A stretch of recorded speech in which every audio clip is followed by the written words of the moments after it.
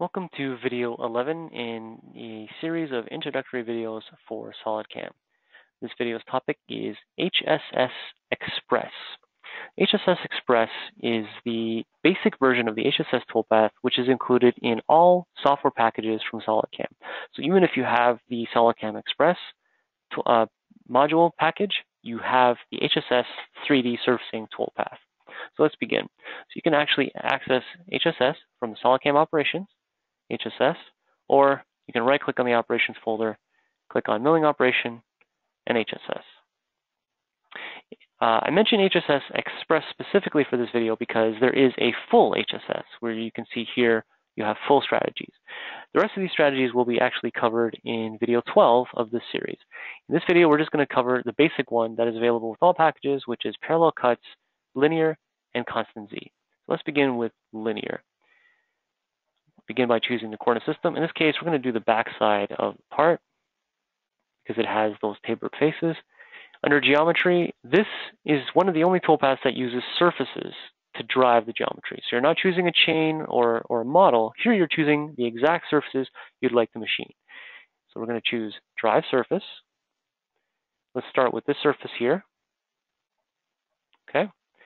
And the area type is essentially how we're going to use that surface. So let me just click on here. In the bottom left corner, you can see that the toolpath will stay exactly inside the surface. It actually will stay within full diameter on those edges there.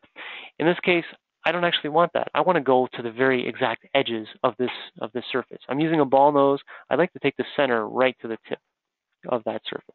So I can switch it from full avoid cuts at exact edges to full start and end at exact surface edges. And now if we look at that icon on the left side there, it's taking the toolpath right to the edges. I mentioned that as the basic 3D toolpath that you get with all packages, on a very basic package, you might still need to do some 3-axis roughing. And with this toolpath, you can actually use it in a various way to do kind of roughing as well.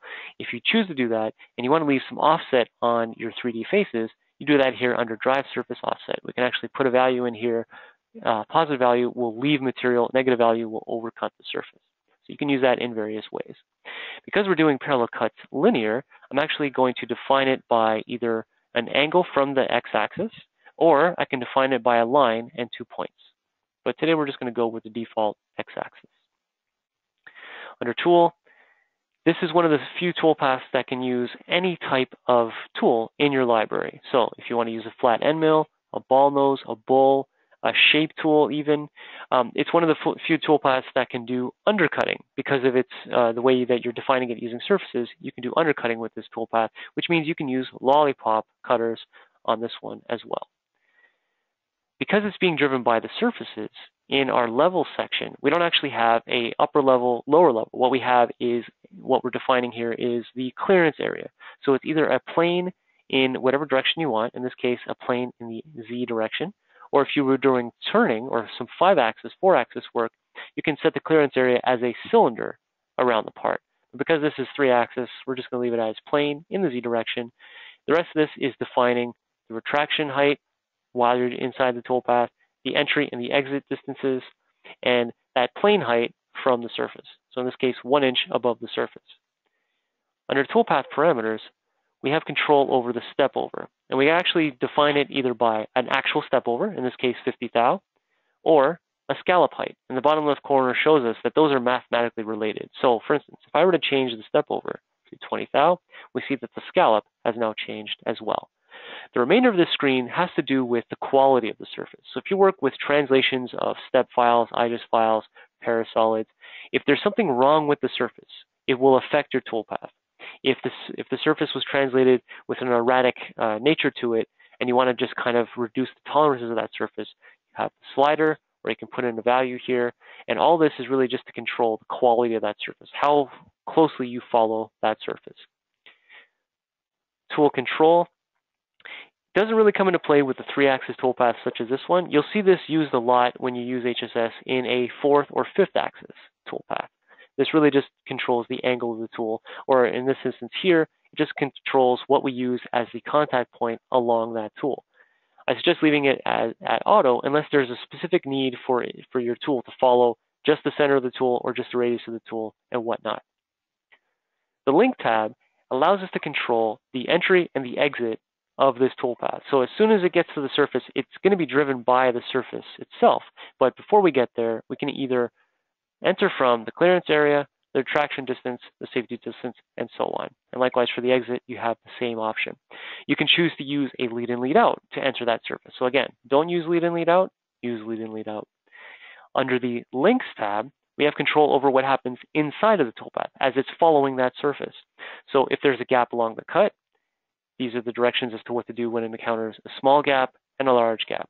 And to determine what is the difference between a small and a large gap, we have a percentage of the tool rating right here, or you can set it up as a value. Again, likewise, if we wanted to use a lead in, lead out as it goes in between those gaps, you can put that here. Links between slices, that is the gap that occurs at the end of the path. So say, for instance, we're going along the surface to here, and we're going to reposition so that we can go backwards. Say we're doing a zigzag. Well, we can tell it what to do when it gets to the end of the surfaces as well, to link those slices. And again, difference between small moves and large moves is dictated by a percentage of the tool. I mentioned a lot about using lead in, lead out. We actually define which lead in, lead out to use here. And again, because this is a 3-axis toolpath, we'll have various options on how to lead into or lead out of the part. As soon as you choose one of the options here, let's say we go with the default of tangential arc, you have options here of the parameters related to that. So for instance, tangential arc, we have the arc sweep, and we have the arc diameter. Because the toolpath is being driven by surfaces, it doesn't actually pay attention to the rest of the model. So we can put in here a gouge check against anything nearby. So all I have to do is enable the gouge check. It'll gouge check against the holder, the arbor, the tool shaft, and the tool tip. Oftentimes, I'm just going to be checking against the shaft and the tip. That's in my SolidCAM settings, how I set that up. And you can go back to video 1 to see how I actually set that up. We're going to be gouge checking against the drive surfaces, which are the surfaces that I selected in my geometry section. And I can also gouge check against check surfaces, which I choose here. And I can actually do so by either individually choosing the surfaces, just like I did in the drive surface section, or if I want to make it simple on myself, I can say add all the faces adjacent to those surfaces. So any faces that are touching my surface have been selected when I click that button. What we do when we encounter those check surfaces, those gouge surfaces, is under strategy. So we have 4 options here, the first of which is retract tool. So if the tool is going to encounter one of those check surfaces, it will retract along whichever direction I choose from this list. The default setting is the tool axis. Second option is trim and relink toolpath. So this will continue the toolpath in the intended direction, but it will remove the part of the code that was going to collide with those surfaces. And we can tell it which part of the code to actually remove in this submenu. So collision only, if you see on the left side here, will remove the bit of the code that is only bit of the code that's colliding with the check surfaces. The other options are removing other bits. So for instance, here it removes everything after the first collision, everything before the last collision, everything in between the collisions, removes everything except for, removes everything before the first collision, but it trims the rest of it, or the opposite. Removes everything except for the last collision. It just leaves it, it trims out the entire line. I often like to just suggest to customers using the trim and relink toolpath, trim collision only, because that will result in the actual surface being machined, and it trims out only the bits that are going to collide. Okay. And lastly, we have roughing and more. I mentioned before that this is a toolpath that is provided on all levels of our software, meaning that even on the basic one, if you need to do a 3D roughing toolpath, you have the ability to do that here by selecting the surface and then telling it how many radial steps and how many axial steps you'd like to take to machine that out. Okay, so let's take a look at what this looks like. Save and calculate. Now, I did a linear toolpath. Let's just go back here with 0 degrees from the x-axis, which means the tool is actually zigzagging back and forth along the x-axis. And we can see that when it got to the gaps and the edges, it's retracting to the clearance area. So I usually tell customers, generate the toolpath, see where that pops up, and then you can go back to your links tab to refine it a little bit. Let's make this a better toolpath. So I don't want it to retract to the clearance area at the slices because that's useless motion. So let's go from clearance area to follow surfaces. And I'll just calculate that so we see what that does. So each one of those slices, we just added a feed movement. And rather than going to the clearance area, wasted retraction motion, it's actually just going to follow the surface and continue on. And that looks like a very nice looking toolpath. But what would happen if I had switched it to going along the y-axis, or in this case, 90 degrees from the x-axis? Well, it's going the long way along the surface. This is probably the way I'd actually like to do it because it looks better for the surface. But now when it encounters those slots, it wants to go to the clearance area. So again, let's go to links. That's a large gap. Let's change that to follow surfaces. Okay. In that case now, we get a nice looking toolpath that just enters from the top, zigzags back and forth. Even if I had not already removed that slot, if I had just maybe semi-finished it, or it's still there. I want to finish this entire surface, and I don't want to go to the clearance area. I now have finished even that surface in there. So again, nice looking toolpath, no wasted motion. So that is the parallel cuts linear toolpath. Let's take a look at all these parameters, but how they apply to the constant Z toolpath. So save and copy. I'm going to turn off the toolpaths from the previous one, and let's switch this copied toolpath to constant Z. So all my parameters are the same, start and end at exact surface edges along that same surface. But in this case, I don't have anything dictating the direction. It's a constant Z toolpath, meaning that it's going to slice up that surface in the Z axis, and it's going to look more like a waterline cut. In my toolpath parameters, I'm still going to do it as a 20 thou, but this time it's not 20 thou along the surface. It's actually 20 thou in the Z direction. And we'll see how that applies to a surface that has a very shallow slope, such as that one. So if I do a save and calculate, we'll see the difference between a linear and a constant Z as it applies to this toolpath. That is actually not a good toolpath because you can see that it's very spaced out.